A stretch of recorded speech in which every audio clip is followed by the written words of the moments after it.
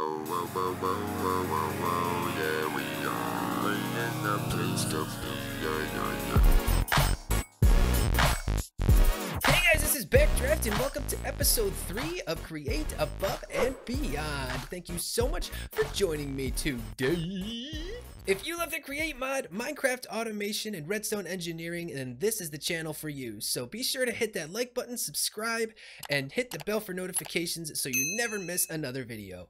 So we're starting this episode standing above the launch pad that we built in the last episode. If you guys missed episode 2, the playlist to this series is linked down in the description. I highly recommend you go watch the previous episodes to get all caught up. But let me show you guys a couple updates that we have, and then we'll talk about the plans for this episode. So the first update is I actually turned off my wood farm because we now have 4 double chests full of wood.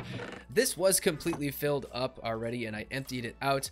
So I've got this double chest over here. Actually, it was 2 double chests full of wood, not 4. We have this completely filled up with wood, and our original chest completely filled up with wood. So since I don't really have a way of doing bulk storage right now, I just turned it off. But we're probably going to be turning it back on in this episode, and I'll get back, I'll show you guys what we're going to be doing with that a little later. So another change that I've made is I've actually redone the iron farm because I had a viewer of episode 2, the viewer shout out is Kaipu Plays. Sorry if I mispronounced that, but thank you for the suggestion. So their suggestion was instead of using the hoppers, we can actually use andesite funnels and feed the items into locked storage drawers. So with these 1x2 storage drawers, we have flint and iron in each of them.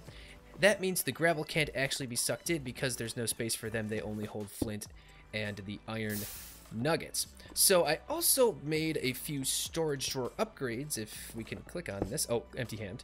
So we made 3 storage drawer upgrades. These upgrades actually require you to use iron, which is fine because we're now farming it. So we upgraded each of the storage drawers. So I believe we now can have, I think it's roughly a little bit more than a double chest of iron nuggets and a double chest of flint per storage drawer. So that is super awesome. Thank you so much, Kaipu Plays, for that suggestion. We're going to be farming up massive amounts of iron, and we're not going to have to check up on it as often to clean out the storage. So now on to the plans for this episode. I've actually used this book and quill that we got as a reward for one of the quests, and I've started using it as a checklist for my plans. So the things we want to get done, I guess it doesn't matter in what specific order. I mean, the automatic kinetic mechanisms, we're going to have to build the other farms first, but I want to get the clay farm going. That's going to be similar to the iron farm. I want to get the andesite farm going. That's going to be interesting. We might have to go into the nether for that, and I'll explain why a little bit later. We want to get the rubber farm going. I think that's probably the first thing I'm going to do because in this mod pack, I think I explained in the last episode, but I can't remember. So in this mod pack, you actually need rubber to make belts. So, and of course we're going to need belts. We also needed to make sealed mechanisms, which I believe are used for copper contraptions. And then we have the belts. So 6 cured rubber makes 3 mechanical belts. Now the way that you get rubber, the way we're going to do it, is we're going to harvest resin from trees. And I'll show you guys how we're going to build that farm once we get to it. So we're going to do the rubber farm. We got to do the slabs as well. And then once we have all of that going, especially the clay, the andesite, and the slabs, then we're going to hook up the automatic kinetic mechanism farm. And I'm hoping to have that done by the end of this episode. But I think the first thing we're going to do is probably the rubber farm. Let me actually check the quests. I don't think... Oh, I actually do have a quest that I completed. Oh, the drawers. So... Oh, that gives me upgrade templates, actually. So the fact that we built the drawers, we get the upgrade templates. I think that was... It said 1 to 5. I don't know exactly how many we get. And we're also cranking away with this. We will make a mechanical mixer eventually to get those crafting blueprints. But anyway, here is the roadmap. So we have the logs. We need to start farming... slabs.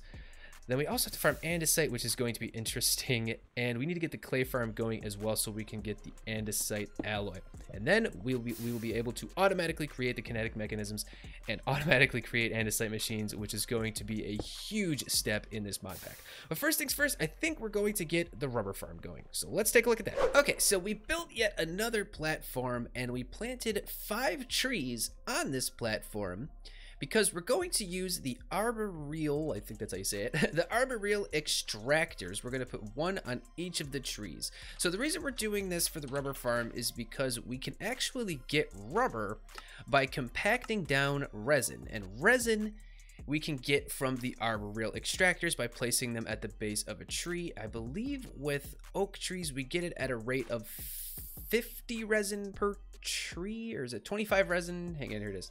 25 resin per tree every 25 seconds or so. So this will slowly produce rubber for us. We're going to pump all of the resin into this basin up here using some Create Mod pipes, and then the mechanical press will press it down into rubber. It will drop down here onto this depot, and then it will get bulk blasted into cured rubber and collect into this drawer right here. So if you're unfamiliar with how Create Mod pipes work, I can actually show you guys those right now. So just using, we got to make a couple copper sheets, but just using some copper, we can easily make pipes. And then we also have to make what's called a pump, which is this right here, which is just a pipe with a cog wheel. And that will allow us, once it's powered with rotational power, we'll have to probably build another couple water wheels. But once we have the pump, we can pump all of the resin into the basin, make it into rubber, and then bulk blast it into cured rubber, and bam, we're gonna have mechanical belts. So let's get on with this farm. And here we have the finished product. So let me just explain everything once again. We got the water wheel in here, it's powering the fan right here, the mechanical press up there, and of course here is our fluid pump. So as you can see, we have the pipes connected up to each of the arboreal extractors. They are extracting the resin from the trees. The resin is collecting in this basin, and then it is getting compacted down into regular rubber, dropped down here, and then bulk blasted into cured rubber, which is collecting in this drawer right here. And we actually have 6 pieces of cured rubber in the drawer right now, and that is enough to make our first few mechanical belts. So that's one thing off of the list. We have the rubber farm ready to go. So I think the next 2 things we're going to do, we need to do the clay farm obviously, and the andesite farm. We definitely need to do both of those before we can get to the automation of kinetic mechanisms. So let's go with the clay. I think we're going to do clay. And essentially the way that you do clay is you need to make sand, and there's 2 ways to do sand early game. You can either do, actually no, sorry, there's only one way to get sand this early in the game, and that is through straining. Straining is something I've personally never done before, but it doesn't seem that difficult. You need a sediment strainer, and then there's like a strainer base. Yeah, so we need to get an andesite machine for that, and then I think we just put it in water, and then it slowly gets sand over time. And I think we'll do something similar to this, because then you have to wash the sand, and you have a chance to get clay after washing the sand. So we'll have a setup similar to this to get the clay, and then once we get some mechanical belts going, then we will look into feeding it all into a centralized place to do the automated andesite machines. So let's go ahead and see what we can do with straining. So we have our strainer base, which was just an andesite machine and some iron bars, but now we're trying to get, what are they called? Straw. So we actually need straw to make this canvas that we need to make the strainer. So we're going to need 12, I think it is. Yeah, 12 pieces of straw. And the way that you get straw is you craft a knife, which I just crafted with some iron and a stick, and you just basically cut ferns and grass, and you have a chance to get the straw from it. So we're just kind of running around trying to get the 12 pieces we need for our first strainer. So hopefully this doesn't take too long. There's another thing off the list. We now have clay going. So we have the strainer base up top. You can see that it actually just produced a piece of sand. The sand is now getting washed by this fan, and if it produces clay, it's getting sucked into this drawer right here. So let me show you what's going on up here. So you have to put water on top of the strainer base, and then you have to put the strainer actually into the base, and each strainer only has 300 uses. Unfortunately, we're going to have to replace it periodically, but that's okay. They're relatively cheap.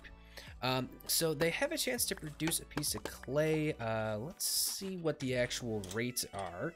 So with each one, you have a chance to produce a clay, an orange sand, a white sand, or a regular sand. So if it does produce a clay ball, it'll just get immediately sucked into the drawer.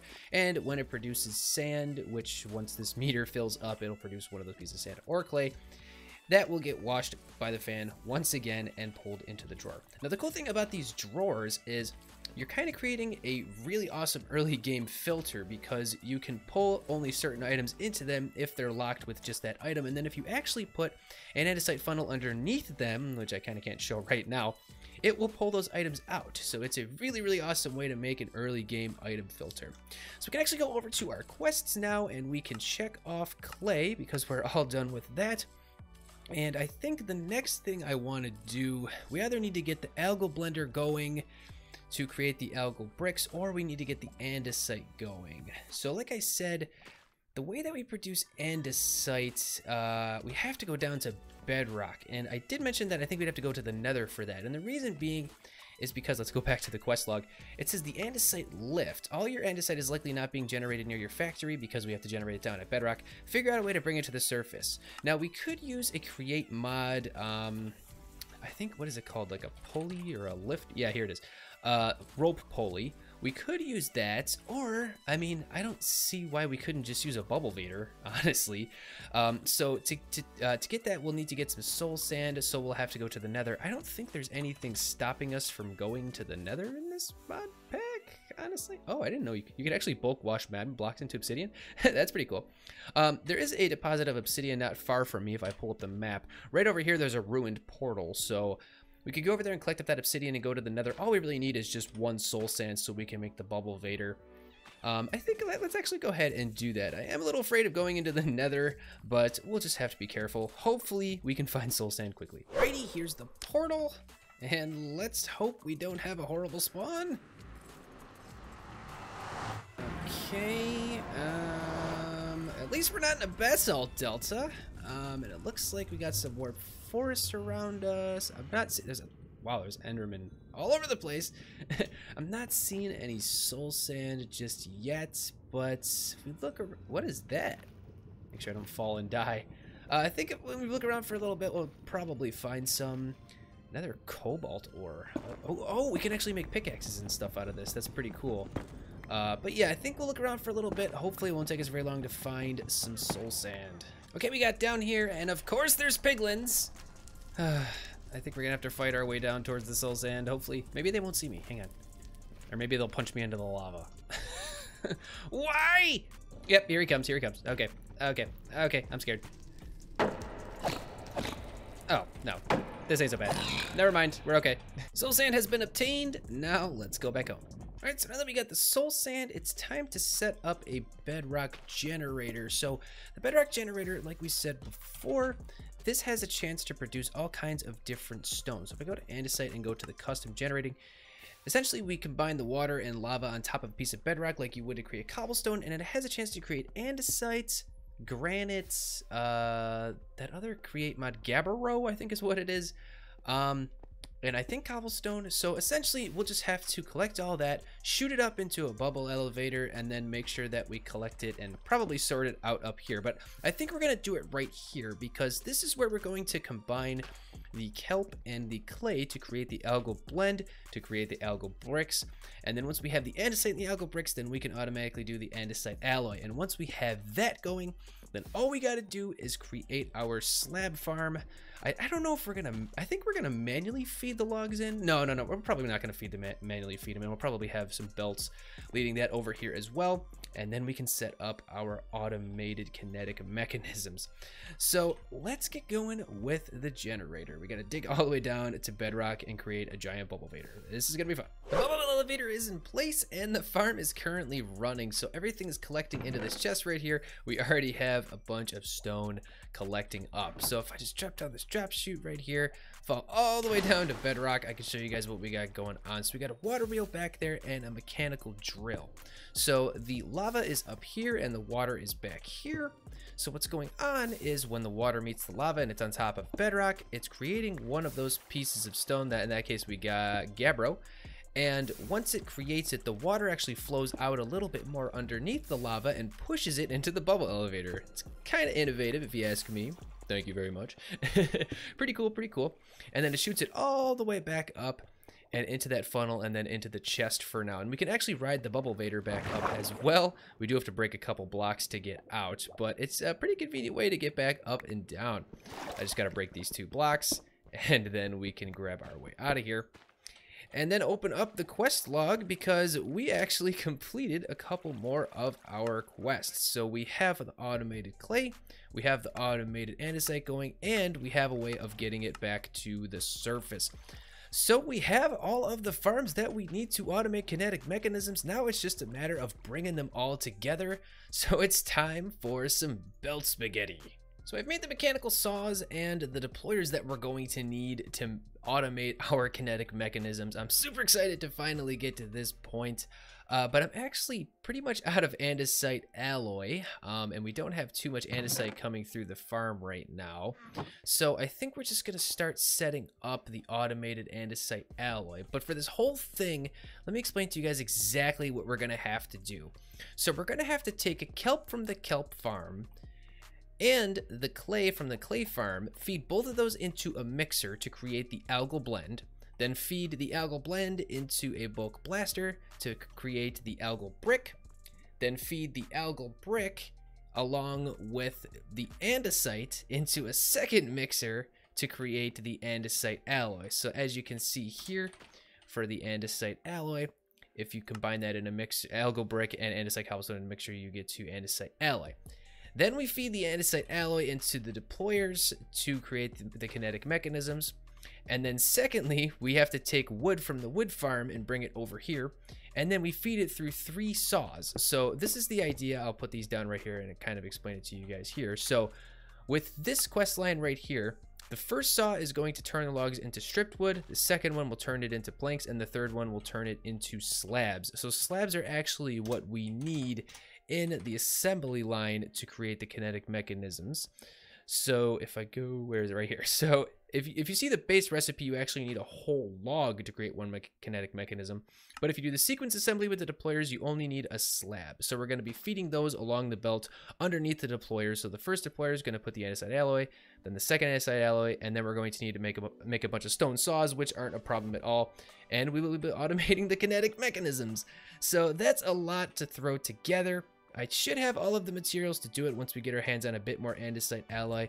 So we're just going to go ahead and grind this out and get it done. Ladies and gentlemen, do not be fooled by the super fast transition. This is about 3-4 hours later. I have no idea. I lost track of time. But this was quite a ridiculous project. When the guide said enjoy the belt spaghetti, they were not lying. This was quite ridiculous. So I'm gonna try to explain what's going on here. It's incredibly gross, but I don't know. We got through it. Whatever. So we have the andesite being fed through over here. We're filtering out the granite, the gabbro, and the diorite. So then the andesite will end up in this basin down here. So we still have to feed in the algal bricks, which we'll be doing next. But then what we'll be doing is, well, what these belts will be doing is we'll be taking the andesite alloy. It'll be fed down here through this tunnel. We're creating 2 andesite alloy per batch, so one of them will go that way, the other will go that way. So we'll be evenly distributing between these 2 deployers right here. This deployer right here obviously holds the saw, and then the wood is going to get dropped down over here. If you're confused, it's okay, because I still am a little bit too. I don't know.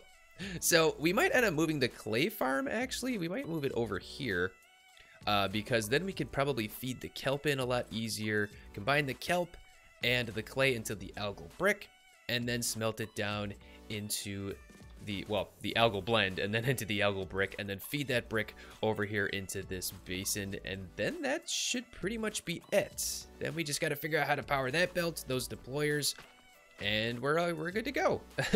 So hopefully this doesn't take me too much longer. Okay, quick progress update. We ended up moving the clay farm over here to this other platform, and we've hooked it all up together with a feed from the kelp farm as well into a mixer right here, and we are finally automating the algal brick. So right here is where the blend is getting smelted. It's getting fed into this drawer and then dropped below onto this belt down here, which actually you can see the algal brick is now feeding into our mixer down here. So that's actually, we can start checking that off of the list. So if we come back over here, we now have the blend. Whoops. We now have the blend automated. We have the brick automated. And then the final step, this is actually all done too. We just got to turn that on. Why isn't it letting me? Click to view. Oh, do I have to actually give it? Oh, sorry. I have to actually give it a plank to do that? I guess I might have to surrender a plank to actually complete that one. I think I might have to surrender 50% done. Oh, I also have to give it a brick. Okay. Okay, well, we'll get all that checked off, and then we will have our automated kinetic mechanisms. I just gotta figure out a couple more things. We have to power this mixer over here, power all of the deployers and that final belt on there, and then that's gonna be it. So we're gonna go ahead and turn this thing on, and I'll check back with you guys in just a sec. Everything is now in place to automatically create our kinetic mechanisms. I just have to place in one more cog. Hopefully this doesn't overstress the system, otherwise I'm gonna look really silly. But all I have to do is place in this cog right here, and there we go. So now we should see the deployers placing the andesite, first andesite, second andesite alloy, and finally the finishing touch with the saw, and that should be kinetic mechanisms automatically generated. I can't believe we finally did it. Oh, that took way longer than I would have liked. But anyway, ladies and gents, we finally have it, so we can go into the quest book. I already completed everything else, and there we go. Hit the andesite machine, and we complete the task. So we get 16 kinetic mechanisms, 1 to 5 redstone dust, and 1 to 5 iron ingots. Pretty cool. Let's collect up all of that. That is super awesome. And I think with that done, we can go back to the overview, and we have the andesite machinery all finished. So I think we actually get this as well. It says, while copper machines will definitely be required going forward, full automation of their ingredients is completely optional. After hitting the check mark above, additional quests located in the first chapter will be revealed. Okay, I think we technically... Okay, liquid resin. Yeah, we actually already did all this.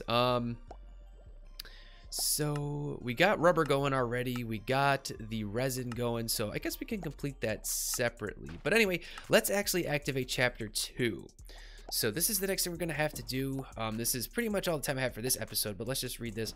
The chicken and egg problem remains. In order to automate precision mechanisms for brass equipment more conveniently, having more brass equipment will be really helpful. After hitting the check mark above the second chapter of the factory guide, will become accessible from the quest sidebar. So there we go. We are fully on our way to getting to space. So alluring experience, and this is crazy looking. So chapter 2 start. The automation target this time is the electron tube. Placing them onto the kinetic mechanism will send you to the next tier. Happy inventing, and we get some builder's tea.